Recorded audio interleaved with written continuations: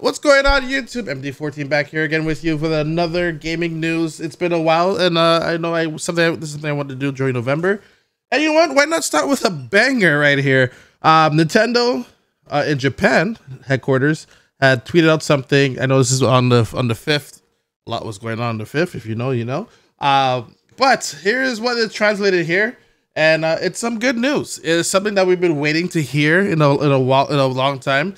And it kind of rests the minds of many of us. And this is what it has to say. And of course, I'm sure many of you have already started reading it while I'm here just blabbering. But it says, "Hello, this is Furukawa."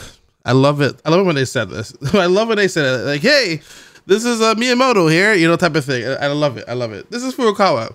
At today's business direction briefing, we announced that Nintendo Switch software will be playable on the successor to Nintendo Switch. In addition, Nintendo Switch Online will also be available on the successor to the Nintendo Switch. We will provide more information on the successor to the Nintendo Switch, including capability with the Nintendo Switch at a later date. This is fantastic news.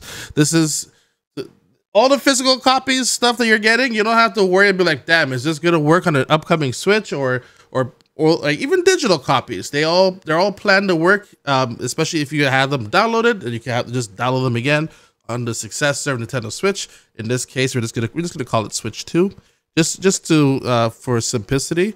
This is great news. That means when this system comes out, you're gonna have a buttload of games ready to go on the Nintendo Switch 2.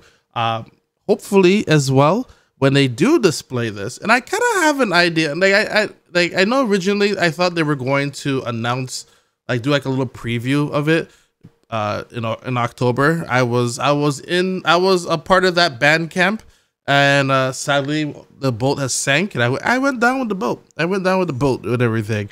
But it was kind of interesting. The more I started thinking about it, and especially with certain things that are coming up, and I'm gonna go down a whole rabbit hole here, tinfoil hat moment here and everything. And I think I have an idea of when they're going to announce the Switch 2. Like I said, we're just naming it that for simplicity reasons. And I believe it will happen right after. Let me actually just check over here. When is this happening? This is okay. And then if I just see this here, and just give me a minute here. This is happening all live or / recorded. Obviously it's recorded. Okay, so that's happening there. I believe that the Switch 2 announcement will be coming in. This is February. My bad. Okay, this weekend here. I believe the Switch 2 announcement will come on the 14th of January. That is the date I'm picking. That's the date I'm picking.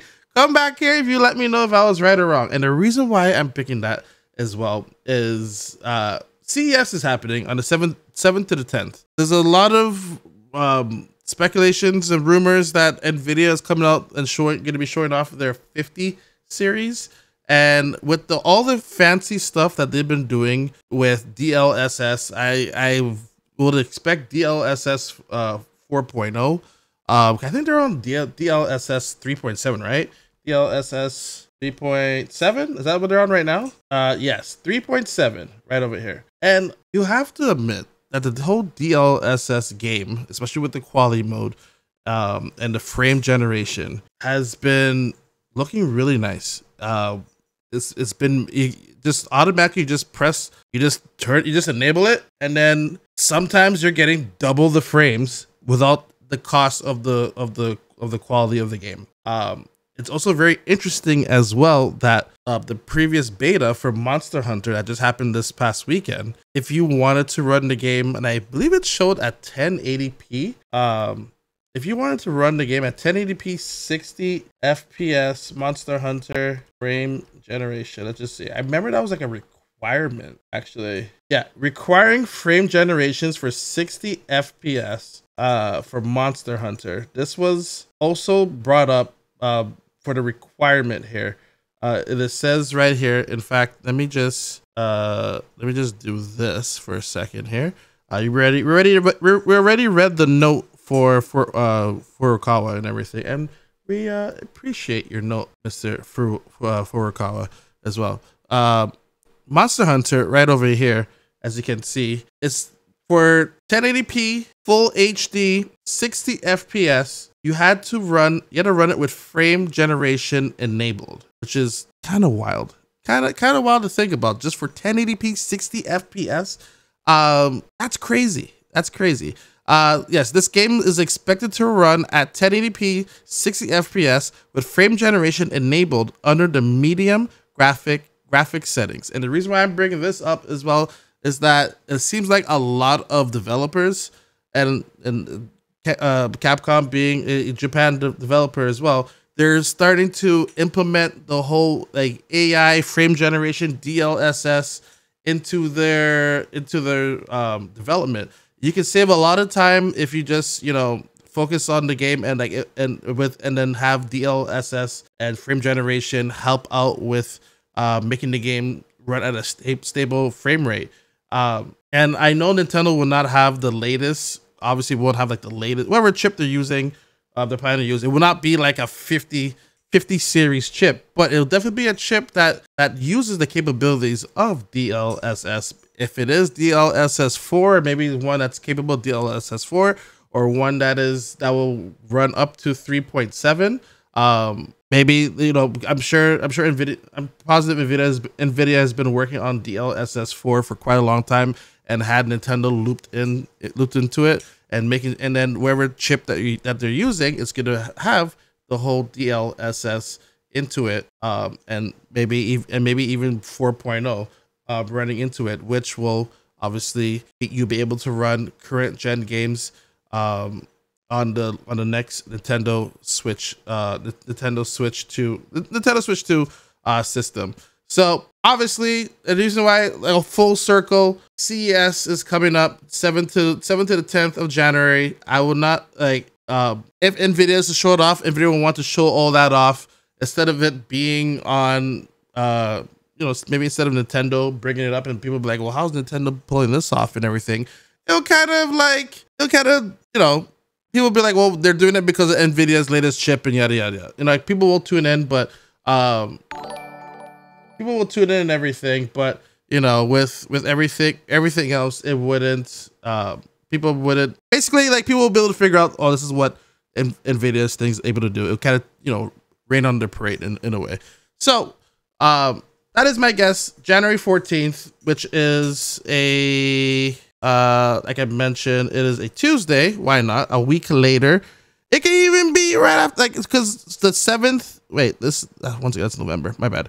The 7th is the Tuesday to the Friday. Monday's the 13th. Nintendo likes to announce things on Tuesday sometimes. It can even be during this week. So if I want to be extra safe, I would say the 13th to the 17th. 13th to the 17th, sometime that week. The week of the 13th, Nintendo will have their announcement for the Switch 2. That's my guess. And like I mentioned before, it's great news that it is also going to be backwards compatible, which is fantastic news. Once again from Mr. Furukawa.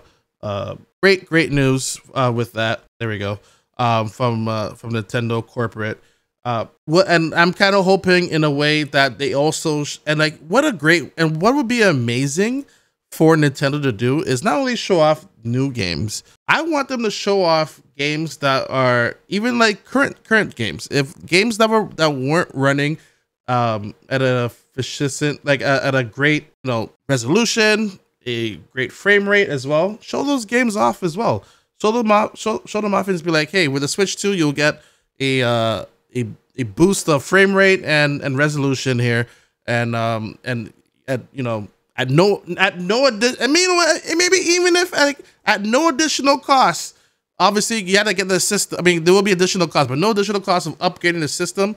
Or maybe they might do that. They might be like, oh, okay, well, now you get the Nintendo Switch 2 version of this game, you know, and it will cost you $10 for the graphical upgrades and everything. Or maybe they might give it for free. I don't know. That's just my guess. I'm kind of leaning more to the $10 upgrade, but that's gonna be a lot of $10 upgrades for a lot of games, you know, like especially if they're like, oh, get like Xenoblade Chronicles 2 at like 1440, 60 frames or something like that. Pay $10. I kind of feel like a lot of stuff will be like $10. I don't know. I feel like they might have like, oh, this game is not running better type of thing, at no additional cost. 'Cause I'm sure a lot of those games are ready. They already have them for like a higher frame rate.